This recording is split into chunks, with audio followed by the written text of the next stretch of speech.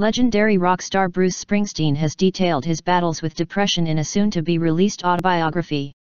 Springsteen, 66, explored his history with the mental illness and his father's fight against it in his upcoming book, Born to Run.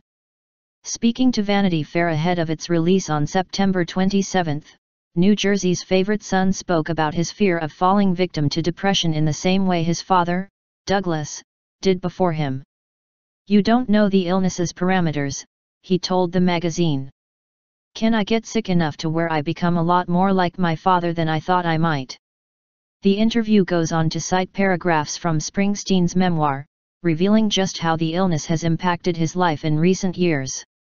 "I was crushed between 60 and 62, good for a year and out again from 63 to 64, the 66-year-old writes in his tell-all. Not a good record. Springsteen released Wrecking Ball in 2012, an 11-track album featuring a song titled, This Depression.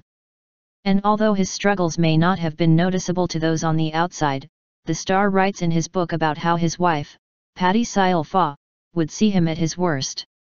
Patti will observe a freight train bearing down, loaded with nitroglycerin and running quickly out of track. "She gets me to the doctors and says, 'This man needs a pill,'" he wrote.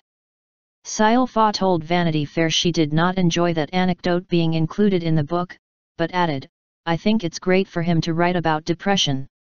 In the book, Springsteen described himself as coming from a family with prominent mental health issues, although he says they went undiagnosed for the most part.